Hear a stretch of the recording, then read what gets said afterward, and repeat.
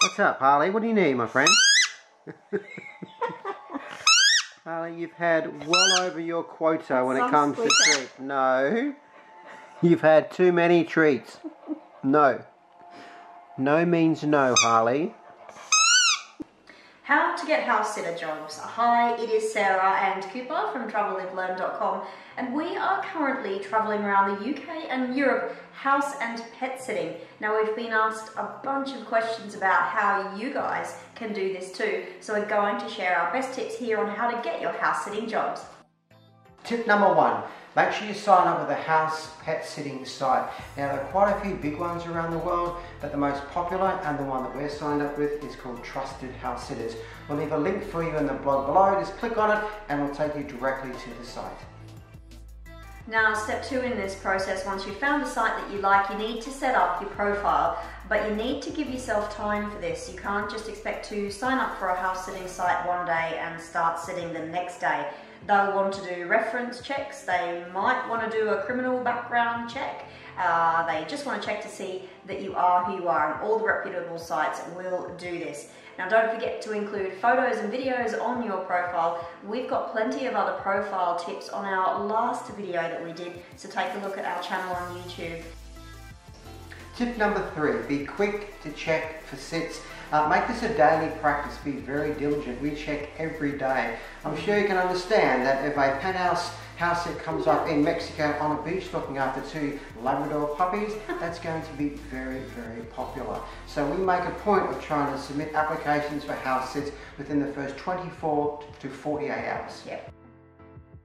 Tip 4, only apply for sits you're comfortable with. So using the Mexico example, say they have 3 huge dogs that you need lots of activity each day and you have no experience with dogs, don't apply for something like that, because in the end you'll just be uncomfortable and probably not have a great time. So commit to sits that you understand with animals that you like and you get, and you'll be sure to have a great time, and the animals will be well cared for, which is really the most important part of all of this. Yes, that's a good tip, Sarah. If there are people out there who wouldn't want to stay in a penthouse in Mexico.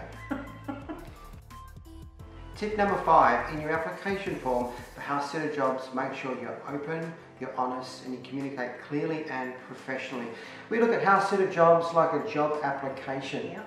And always offer a chance for a video or a Skype call. This is a wonderful chance for you to develop the relationship with the homeowners early, and it's a great chance for you to show off your personality. And you get a chance to meet their dogs, or cat, or horse, or lizard, whatever it may be.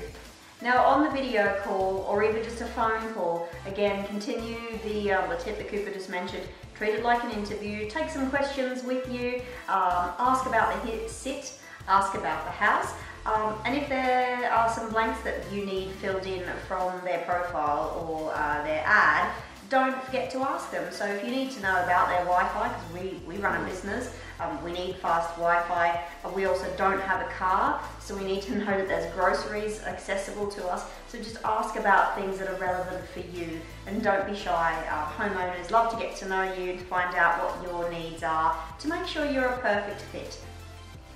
Make sure you subscribe to our YouTube channel. We'll have plenty more in our series on how to get house sitter jobs and how you can travel the world looking after pets. Because why wouldn't you want to do that? Exactly. Do you want to go for a walk, do you? Hey, there's that lovely hair of yours. There's your little, there's your eye. Hey, there's a beautiful boy. There's a beautiful boy. Wanna go for a walk? We're going to go for a walk? All right. Oh, you like that, don't you? Oh, yeah, that's the sweet spot, Uncle Cooper. Oh, yeah. Hey, yes. All right, stop distracting me and I'll get ready for our little walk. All right?